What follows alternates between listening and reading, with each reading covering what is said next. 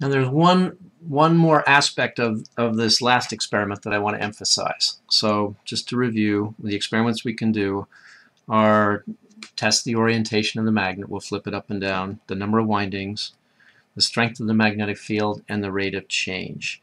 This one I need to say a little bit more about to be clear. It's remember, Faraday's law depends on this term, phi dt.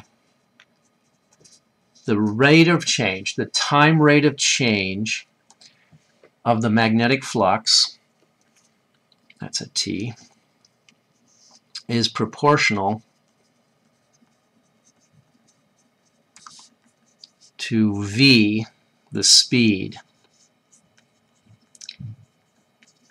not the height, which I'll call h. So here's the idea. We're going to drop these pellets, a stack of magnetic pellets, and I'll drop them from some height above the coil. So here's h. And they'll drop down, and when they get down to the bottom, they'll have some final speed f. Here, initial speed equals 0.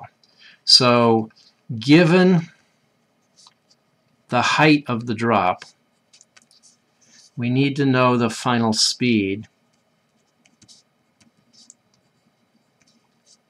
at the bottom of the drop, right here at the level of where the wire coils are. So what you don't want to do is just plot your data as how big the EMF is as a function of height, because these two are, I'll give you a hint, these two are not necessarily directly related. They are related, they're not proportional is what I said. So